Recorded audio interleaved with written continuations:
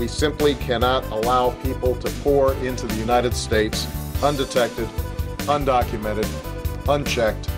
And complete the dang fence. This bill that we will sign today is not a revolutionary bill. Cast down your bucket where you are. We come from France. And I am, adamantly against illegal immigrants. They're coming in by the thousands, just unbelievable. A wall is an immorality. Who are you rooting for? Those masters of the universe are at it again. You maniac! You blew it up!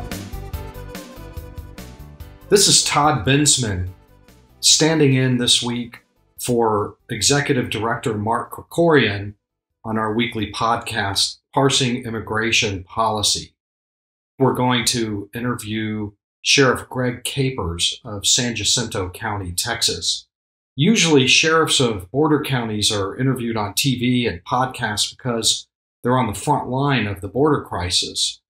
But San Jacinto County, Texas, and its county seat of Cold Spring are situated more than 300 miles from the Texas-Mexico border, about 50 miles northeast of Houston. It's an interior county by definition. Yet, this county entered national consciousness in May 2023 when a multiply deported Mexican national who owns a home there murdered 5 Hondurans next door and then went on the run for 4 days before 250 officers in a wide-scale manhunt finally caught him. This attracted heavy international media coverage. And then in June, San Jacinto County commissioners approved a declaration of disaster based on the border crisis. So I thought it would be a good thing to have Sheriff Capers come in and talk about what it's like in his county so far from the border. Sheriff, before we get into all this, tell us a little bit about you, your history, and your county. Well, as an 18-year-old boy, I started my career at Texas Department of Corrections, where I worked the Ellis unit, where back then they housed death row. A year and a half later, 2 years, I quit and I went to the Harris County Sheriff's Office, where I became a deputy sheriff. Now, since then, I've done 30 years with Harris County, and I quit and ran for sheriff here within San Jacinto County, and I have now been the sheriff for 9 years. Great. Right next door is Liberty County, which has been gaining a lot of renown lately as a location of maybe the largest community of illegal immigrants in the United States.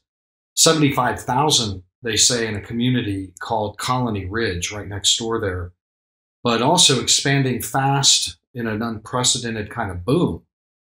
So in terms of crime and law enforcement, how, in your mind, has that population explosion impacted on the broader region, including in your own county there in San Jacinto?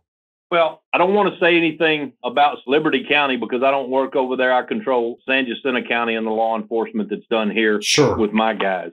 But yeah, there are a vast number of illegal immigrants living within 5 miles of my jurisdiction. We also have an influence of 4 cartels in my county. They live in 4 different areas, and we have had 9 murders this year alone. Would that include, those 9 murders include the 5 Hondurans, or is that 9 other murders? No, so that does include the 5 from the Trails End subdivision, which is located within my jurisdiction. So there have been another 4 murders in just a couple of months since then. Let me ask you this, just for a little bit of background. Would you say that it's true what people like me and some others say about that area, which is that it's something like a law enforcement no-go zone, or like a sanctuary from federal law enforcement for sure, but even state law enforcement in terms of policing such large numbers of illegal immigrants in that area? Is it? You talking about the colonies? The colonies and the whole area around there. We patrol our area, and I applaud anybody that has a badge and a gun if they want to come into my area. I mean, and if it's the feds, if it's the state, if it's the local policeman, if it's the school district policeman. I've been brought up that way, that we are a brotherhood, and I will allow whoever to come into my county to work whatever kind of legal investigation they have to work. I know we have called ICE several times for crimes that were federal crimes that we had no state to put on a person, and we got no help from the ICE office. Do they just not answer the calls, or do you get some kind of an explanation? Well, here's normally what happens. We'll call, we'll get a hold of someone, and then they say if it runs through their computer system or whatever, they will call us right back and they will get to us. But if we don't hear from them within X number of minutes, then there's nothing that they can do for us. Got it. So, I mean, I guess after some time, you kind of stop calling? No, sir. We call every time. Every time we have an incident that requires federal help, we call. We just don't get a lot of response from the federal government. Well, let's move on to the mass murder out there, Francisco Oropeza. So he's this quintuply deported Mexican who's now charged with the killings of his Honduran neighbors. I've been out to his house and their house since then. Your deputies and federal law enforcement tracked him down after about 4 days, and I guess they found him in a pile of laundry in Conroe, about 20 miles from there. I know he's going to stand trial and the case is ongoing, but how could a guy with this kind of criminal history feel so safe enough in San Jacinto County to have bought a home there and then got married and was raising children and had horses and all that? How did that happen? We didn't even know that he existed, to my knowledge, until June the 14th of 2022, when he had assaulted his wife, domestic partner, whatever term that they want to use. That's how we first found out about him. And then we filed charges on him.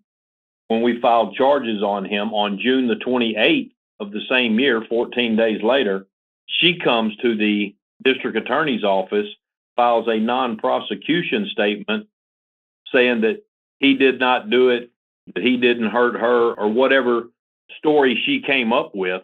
And so the district attorney at that time, I believe, dropped charges on him because no complaining witness. The guy had been deported, I think 4 or 5 times. It's been reported in the media, but I guess if you couldn't get ICE out there for any other reason, that you probably wouldn't have been able to get them out there for him back in 2022. Is that about right?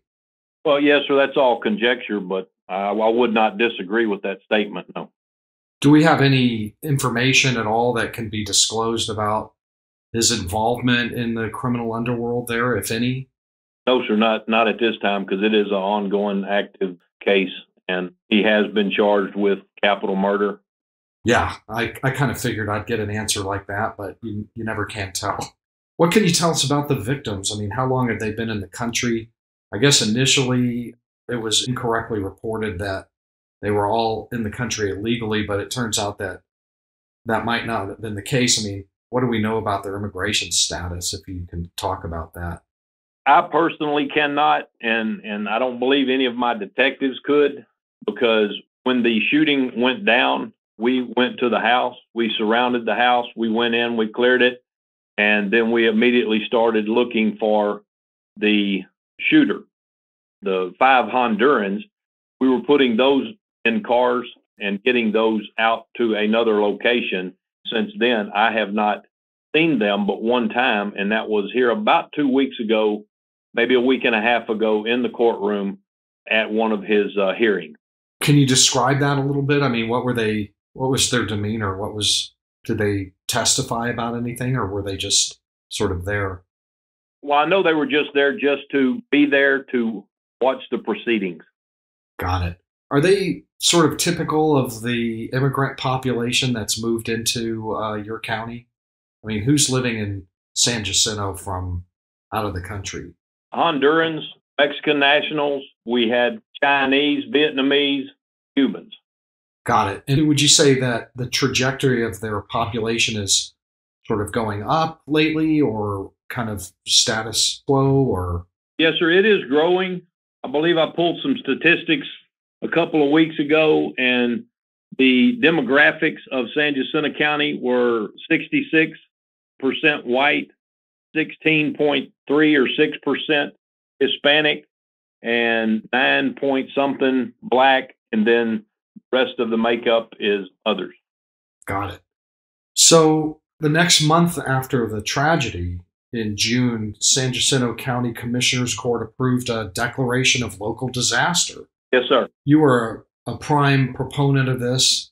You cited increased drug smuggling and some other things. Can you provide more detail and context about why you pursued this declaration of local disaster so far from the border? Well, I did all of this based off of our governor's plea to the state of Texas and the rest of the world that every county is now a border county. And when he did that, I, with my county and my crime rate, which has spiked this year, fell off, it was a little bit lower last year. A couple of years ago, it spiked once more. But I've had 5 people shot. I've had 1 murder by a Mexican national, had a meth lab and a grow houses. We've had a Pakistani Air Force officer murder 1 person and cripple a woman inside of my county. He about beat her to death with a baseball bat. And then I've had a cockfighting ring in my county that was all done by Vietnamese nationals. And then the cartel has provided security for that cockfighting ring. Well, you did mention earlier that cartels were active there. How do you really know, and which cartels would you say they are? Because they actually had signs going into their areas. The cartels are the Jalisco New Generation Cartel, the Gulf Cartel, the Los Zetas, and the Sinaloa Cartel. What are they involved in?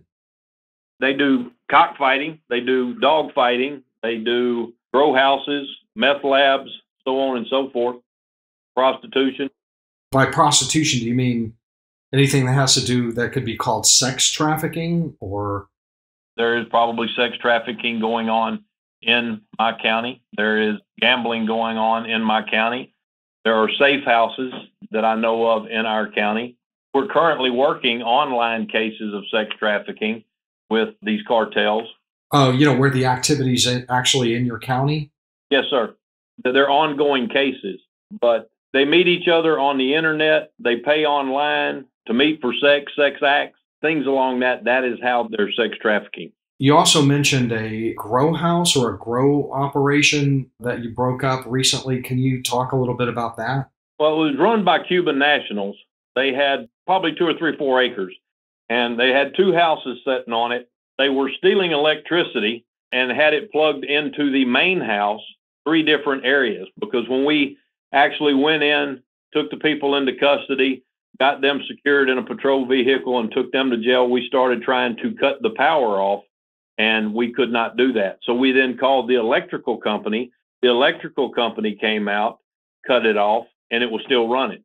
They went to the house, cut it off where they thought it was feeding into, and it was still running. They did it this 3 times, I believe, and the 3rd time they was finally able to cut all the power to the house. But at that particular raid, we seized over 400 pounds and I believe 89 trees that ranged anywhere from 3.5 to 4 foot all the way up to almost 9 foot tall. What would you say the value was of all that dope? Probably over $700,000 easy. It was premium pot. It had been going on for at least a couple of years that I would feel safe sitting here and talking to you about. When they first started this thing off, they started small because they were perfecting their game. And then they just bought more lights, more fertilizer, and they perfected it. And this took a couple of years for them to perfect. And then they started adding on other structures to put these marijuana plants in to make their grow flourish. What does a disaster declaration mean, like materially, for San Jacinto County? I mean, what do you get from a disaster declaration? Well, that's one of the caveats to being able to put in for Operation Lone Star. It is all off of a grant. It's what the state of Texas calls an E grant, and they have certain parameters. And that is one of the parameters is that the county court, the county commissioners have to sit down and declare a declaration of disaster for any monies to come from the state of Texas.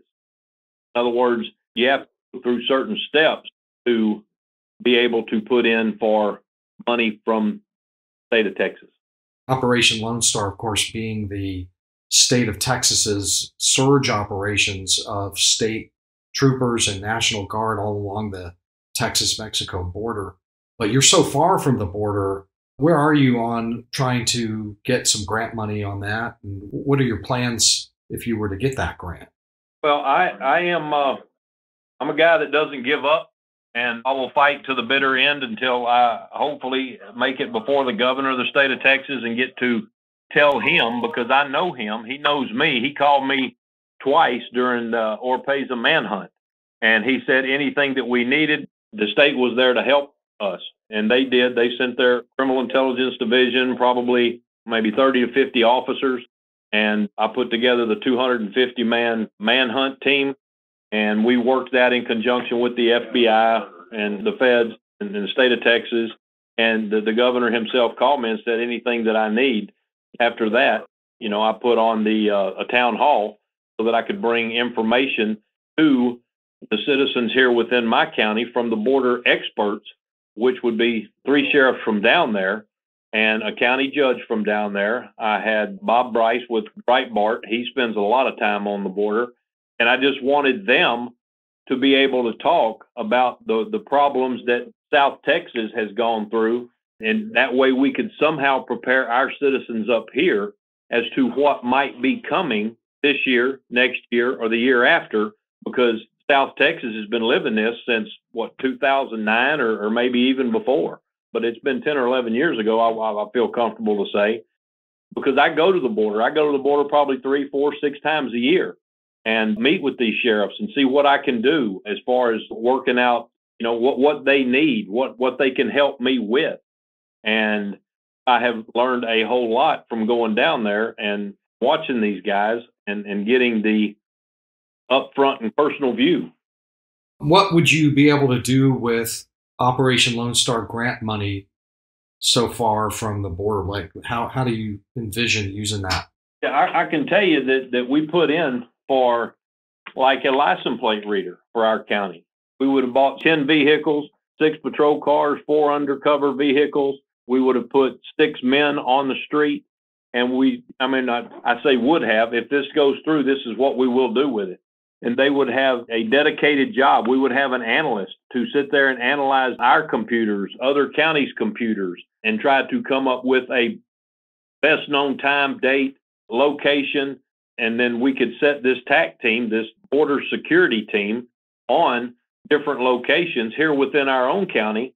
But we would also be open to signing memorandums of understanding, better known as a MOU, with other counties, other constables, other police departments, other agencies, and then they could come on as a task force officer, which is known as a TFO, and then they would work in these cars. They would work with us, and collectively, we would then be able to divert a lot of this traffic coming in and out of our area to include whatever county signed on to an MOU with me. And because it's Operation Lone Star budget grant money, then it would be, crimes associated with the border 300 miles away? Yes. If they are drug cartel, because the 4 that are in our county, they didn't start in America. They started in Mexico. One thing I noticed in local media accounts when you declared this disaster is that you had hundreds of local citizens turn out in support of it. What does that tell you that so many people in your county showed up in favor of this thing? Well, we're tired of it. 3 months ago, I was in El Paso, and I heard from a very high-ranking U.S. Customs border official in front of everybody else that was at this expo, probably 300, 400, 600 people, and he so stated that unless we do something right now, by this time next year, there will be 4.8 million new residents here within America. In my county, we're tired of it. But on the other hand, I am 100% for legal immigration. It's just illegal that I have a problem with the masses that are coming across the southern border. In my opinion, the federal government is doing nothing other than bumping their gums, talking a bunch of trash, and doing nothing to stop the illegal flow of immigrants coming across the southern border. The call load in our area has picked up to help deal with this problem, and I still today have the same number of patrolmen that I had 9 years ago working the streets on a daily basis. Our county is 66% national forest, of which we don't get a red penny for running up and down a Forest Service road. I don't care if we're cutting from point A to point B to get there quicker, or if we're actually in the forest looking for a vehicle. The government used to pay. We just filled out a form, turned it in to the government, and they would send us monies back for patrolling their national forest. But they have 2 people, maybe a third now, that patrol all of southeast Texas and half of Louisiana. 3 people. Other than that, they are hoping and praying, I guess, that we, the local sheriffs, we, local law enforcement, pick up their slack and find the stolen vehicles. We rolled up on one time. A man was riding a horse in the woods. Came upon 30 vehicles parked out in the national forest. How much federal government help do you think we got by working that entire case and finding the owners and everything that comes along with that one investigation? None. And those were stolen vehicles, or what was it? Yes, sir. They were stolen vehicles. And they were parked within a half a mile of one of those 4 cartels that I had told y'all about earlier.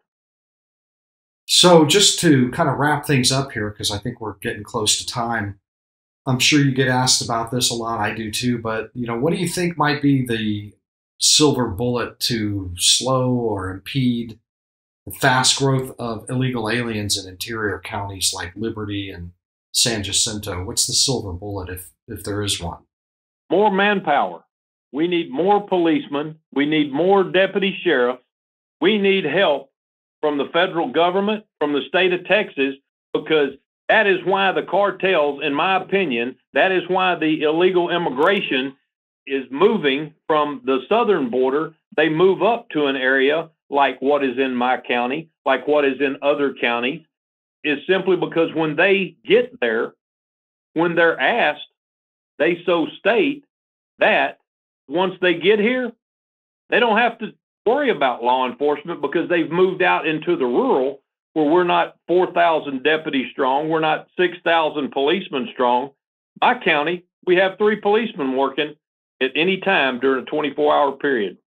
And we have a hard time getting people to stay here because it's not attractive to come to work for us because of the pay. We can't pay like a bigger city that has a bustling tax base. We need money to be able to hire people in today's law enforcement world. There's only 2 ways to patrol. You either reactive patrol or you proactive patrol. We are so short, we just have reactive. We just don't have that luxury because of our funding here within our county. Got it. All right, Sheriff, I think that probably ought to wrap it up for this one, and I appreciate all that you do. Yes, sir. Thank y'all. I appreciate it. Thanks, Todd. This is Todd Bensman, again filling in for Executive Director Mark Krikorian this week. He'll be back with another episode next week. Until then, signing off.